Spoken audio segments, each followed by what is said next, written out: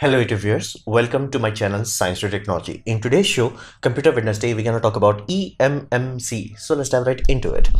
Now, before we understand eMMC, we have to understand the need for something complicated as that. Well, we wanted a standard for portable devices, meaning something that is very small, like a Raspberry Pi, some other single board computer, laptop, and mobile phones, Chromebooks. Basically, something that is inherently small, where you cannot have the luxury of just plonking a SSD.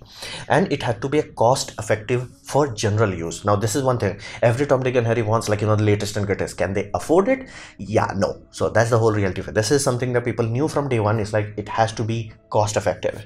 Now it has to be cheaper than NVMe. Obviously NVMe is ludicrously expensive. Just the controller itself is bankruptcy level of expensive. Then you also have to understand SATA is also not cheap, because the NAND flash is cheap, the SATA controller is expensive.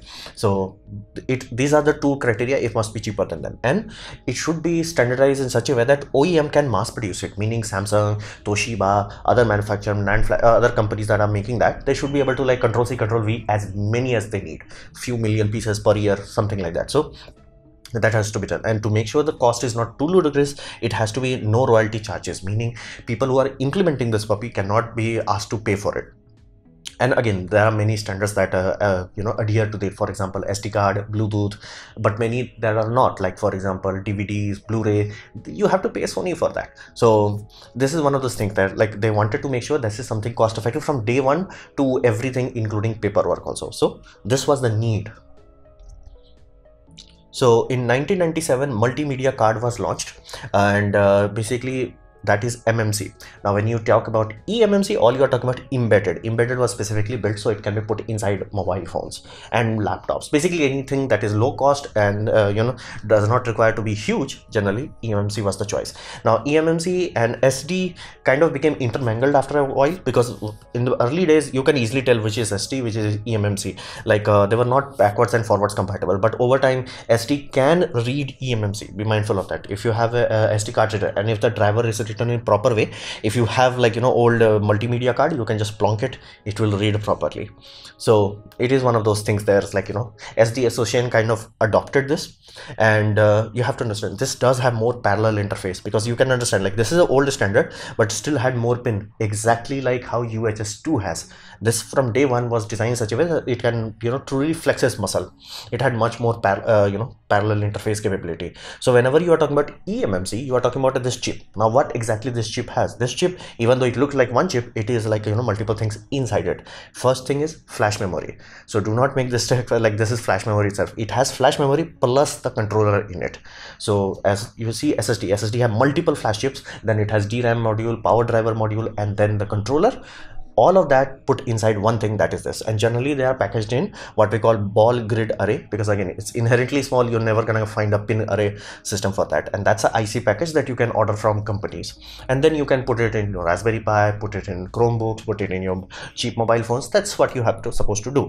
And the standards of these are locked, meaning even cross compatible. You can literally have a mobile phone manufactured by whoever is manufacturing your motherboard, and then you can run a production line, and you can have hey, for 512 Samsung is giving good prices. For 256 Samsung is not cost effective, but Toshiba is. You can put their memory there, because again they are kind of standard. How many balls are there, what is the pin layout, all of those are standardized. So you can literally, before you start developing, you can just call up the developer and be, well, hey, I want this IC package.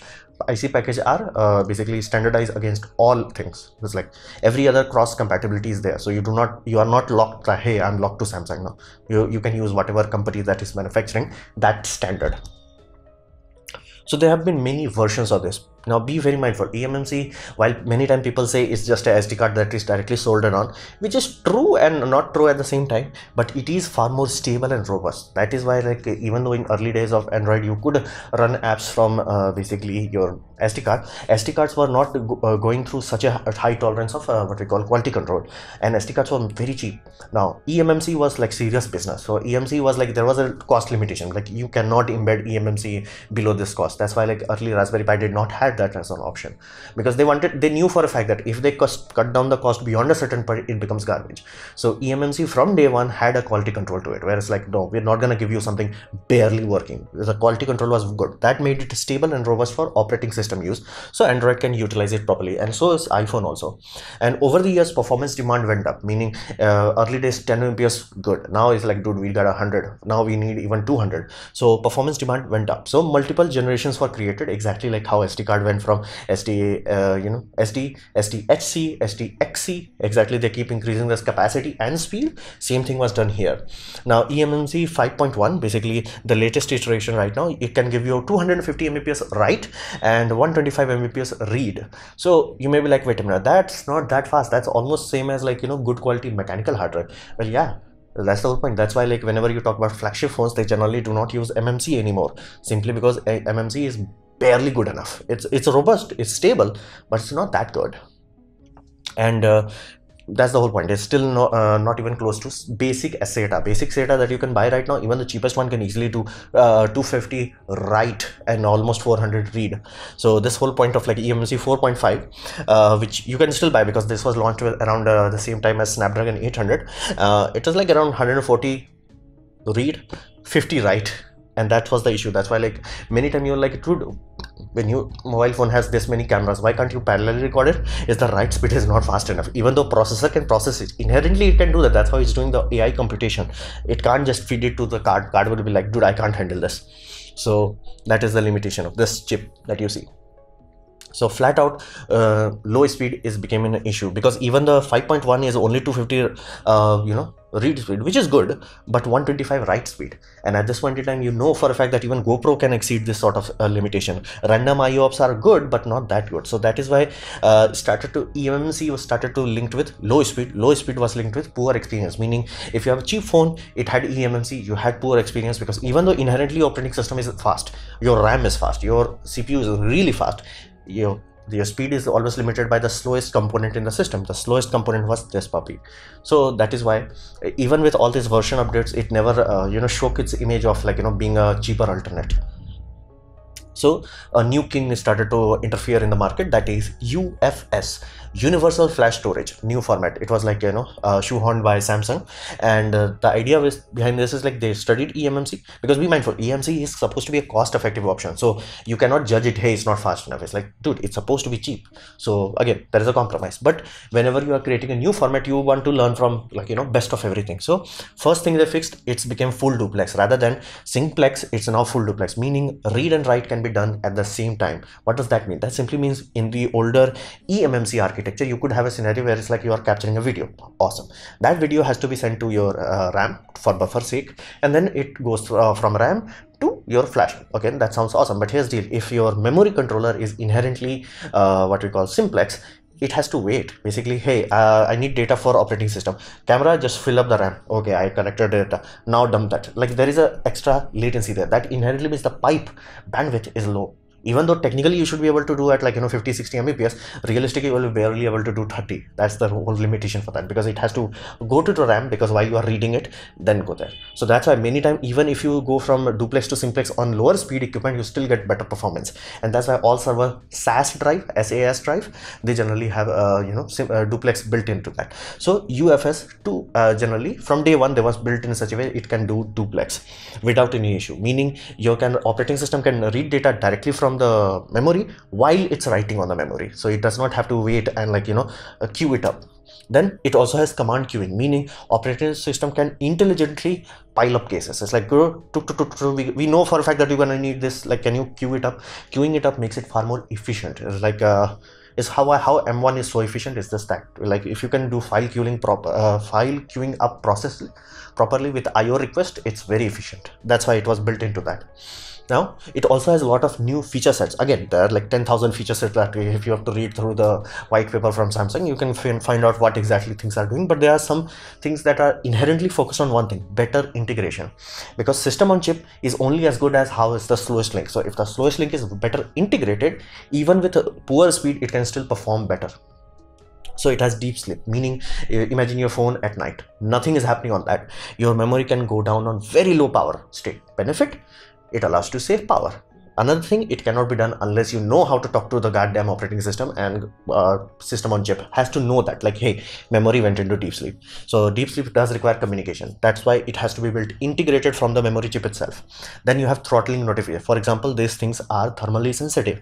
If your processor in that place, SoC starts to get hot, and this also starts to get hot because you are writing a lot of data into it, and your vapor chamber, that is your mobile phone, is not able to cool it down, it will start to throttle. Now, back in the day, it could release, directly translate into corrupted file, your phone hanging, things of that nature. But Bonded systems knows for a fact that something is wrong. In those sort of scenarios, it can trigger a red alert to operating system, and operating system can shut down background operations.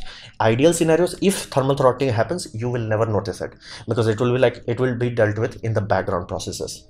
But that's the one of those things, like better integration, where it's like, it's not just dumb device. It's like, okay, I'm talking with you, can you give me better instruction, can you queue it up properly, can you go down to sleep, I do not need to waste power on that. So all these things translates to much better user experience, and the speed wise is tangibly better. It's almost like NVMe for mobile phones.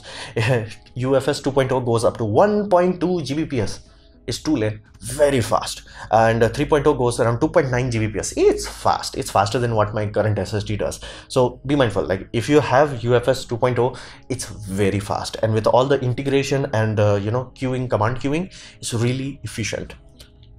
However, it is very expensive. That is one of those things, like it's very new, so it's inherently very expensive. And the company did try to, basically Samsung did wanted to make a SD card obsolete by utilizing this. It did not pick off. It was like launched around 2016-17. Even you may have seen some basically YouTubers talking about this, but it never came to be, because like SD card was good enough. It was like, why the heck you need faster SD card? So UFS did not succeed in that card department, but it did succeeded in replacing eMMC for high-end devices. High-end devices like, dude, we shall not use MMC, we should always use UFS.